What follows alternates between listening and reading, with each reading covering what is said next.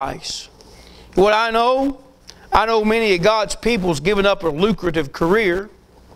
Fine houses, nice cars, retirement funds, all kinds of things that go along with those kind of things. And they gave it up so they could follow the Lord in something specific. Something specific. Not a call to preach. Not a call to pastor. Not a call to be an evangelist. Not a call to be a missionary. But something specific. You say, like what? Oh, how about just being able to raise your family in a God-fearing home and a God-fearing church? Being able to serve the Lord. Nothing specific, you know.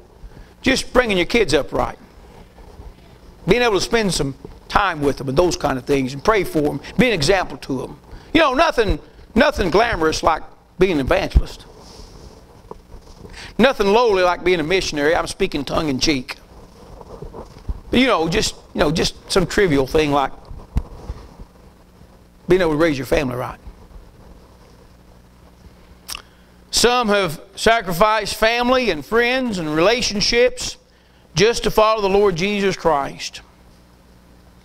Maybe there's something in your life God wants you to turn over to Him. Say what? I don't know. I don't know what it might be. Might be your pride.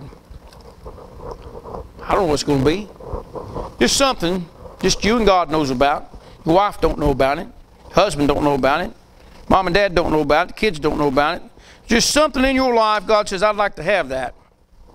I'd like for you to sacrifice something for me here. Well, Lord, I don't know if I can do that or not. You're just keeping that can down the road. Down the road. Down the road. There's that can. Every time you come to church, there's that stinking can. Every time you turn on the TV, there's that stinking can. Lord won't leave me alone about it. You say, why? Because you keep kicking the can down the road. If you quit kicking that stinking can down the road and act on it, God might leave you alone.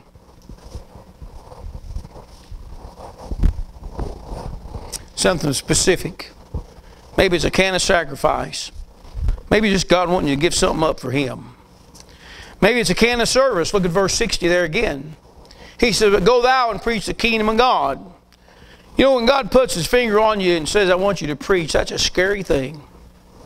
At least it was for me. That terrified me to death. Scared me to death. See?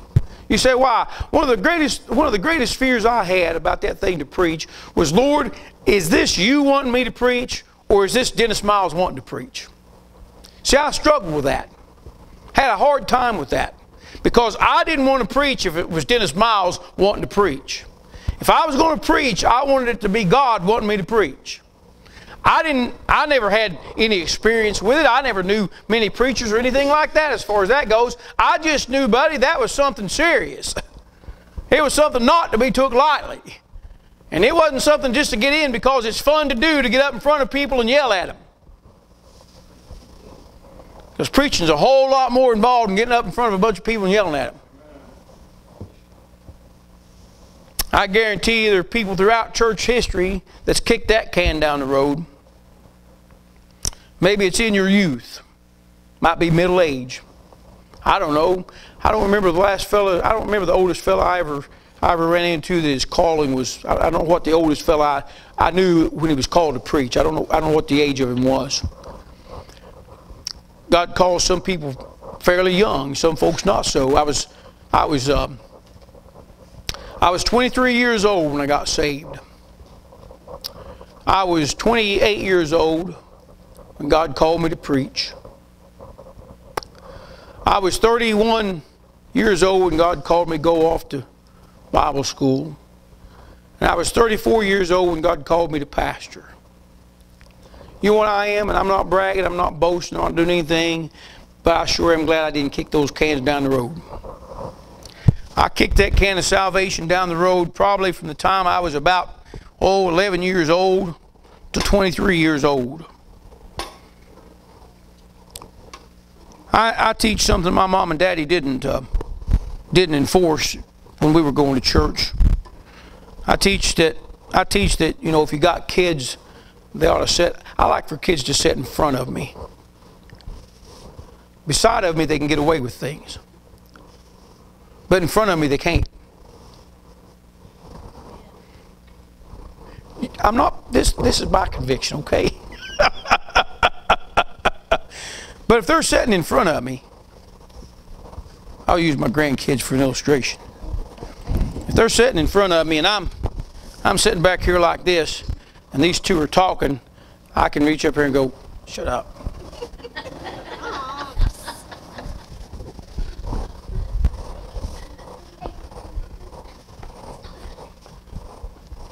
I know your kids are perfect. They don't talk in church.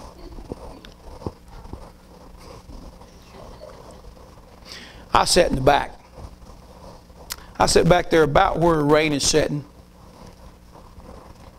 Back there somewhere in that vicinity of the church that I grew up in as a teenager. I sat back there. Mom and Daddy sat up here. They sat up there all their lives. As far as I can remember, they always sat right over in there. But I sat back there.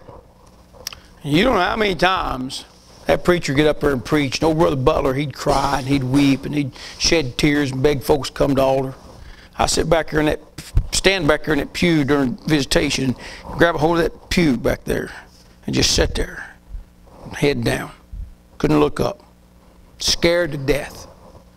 What I kept doing? Kicking that stupid can down the road. If I'd have got saved at a young age and followed him then, it'd have saved me a whole lot of grief. Saved me a whole lot of heartache. Amen, amen. What are you going to do? God dealing with you about something? Something specific? Maybe not preaching. Maybe not a mission field. Nothing like that. Just something specific. Maybe just, maybe you got some sin in your life that God's dealing with you about and you need to get rid of it. Maybe it's just an attitude problem.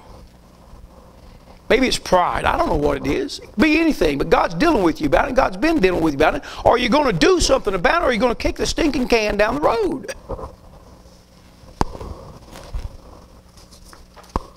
All right, what about the can of shedding the past? Look there at verse 62. And Jesus said unto him, no man having put his hand to the plow and looking back is fit for the kingdom of God. That can of shedding the past. Some of God's people can't quit looking back. Paul said in Philippians 3:13, the last part of the verse, he says, forgetting those things which are behind and reaching forth unto those things which are before. Forgetting those things which are behind. Now, it's good to remember some things of the past. It's good to remember where your country came from. It's good to remember when you got saved. It's good to remember when you surrendered this or that. It's good to remember those kind of things like that. But dwelling on the past back there and what could have been and those kind of things, you don't want to get in that trap. And too many of God's people looking in the past, and the Lord addresses that thing there by that man putting his hand to the plow and looking back. Now, maybe you had to be raised on a farm. Maybe you had to be raised around farming to understand what that thing's talking about. Maybe you had to be like me and you grew up on a farm and you didn't have a tractor. Your daddy plowed with a mule. We didn't have a tractor.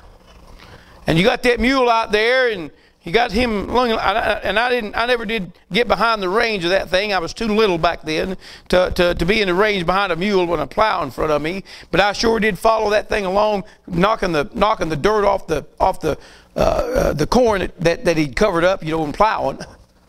Follow him along, thinning the corn out and those kind of things. But you got that mule out there in front of you, and you got to keep your eye up there. Especially when you're first starting, you got to get that row straight. Keep it on that seam right there. You pick you out a rock, or you pick you out a tree, or you pick you out a fence post out there someplace, or maybe you've got a marker out there on purpose, and you get behind that thing and you holler, "Yep!" You get up through that thing, and that mule starts straying off this hard, and you holler, "Haul!" Pull him left a little bit, goes to the right, you holler, "Gee!" Pull over that way a little bit. You say, what are you doing? You're keeping your eye on that mark, and you're keeping that mule going that straight direction. And if you're like this, I wonder what Dennis is doing back there. That mule will be all over the place. That plow will be all over the place. You'll be plowing up corn. You'll be plowing up beans. You'll be plowing up everything. You say, why? Because you got to keep looking ahead. And the Lord says, listen, you can't be looking back. You got to keep looking forward. You got to keep looking ahead. For some people, it's what they used to be. Some of God's people can't get past what they used to be. Sometimes it's their wicked life. They can't get past that thing. Well, how could God use somebody like me? And preacher, you don't know what I've been in my life, and all those kind of things, and all that kind of stuff. Listen, have you ever read through that book and seen what some of the people did that God used? You realize that? Don't you realize God can use anybody that'll get saved and follow Him? God can use them. You say, but preacher, God can use you. For some it's that. For some folks, though, it's what they used to have.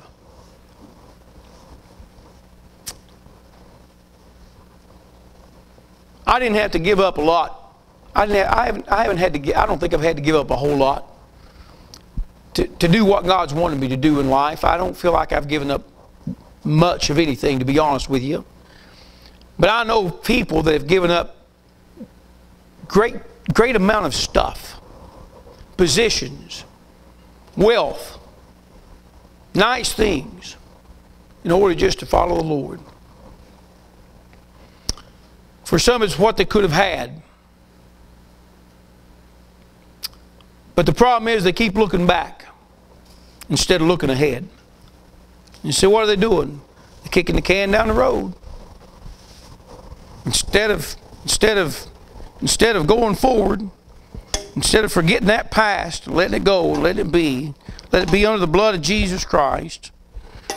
Forgetting the things that they had way back when, you know, and how nice they had it, and all those kind of things. They keep looking back. Quit looking back. Make up your mind today that you're going to quit looking back and you're going to move forward.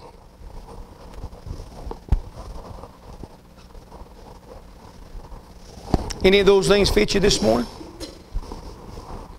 I knew when I started this, I knew when I was working on the message, you wasn't going to be shouting hallelujah, glory to God. So I didn't expect any of that this morning. I expected it to be just about as quiet as it's been. Actually, I probably got more comments than I thought I'd have got.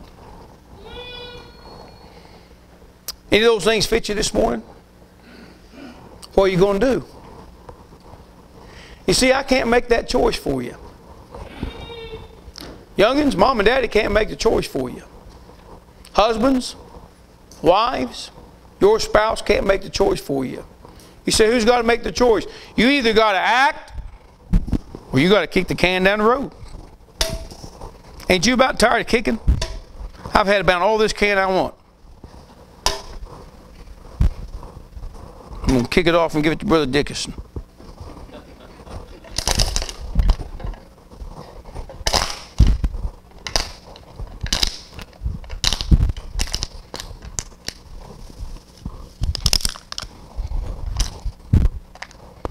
That wouldn't be near as fun to kick.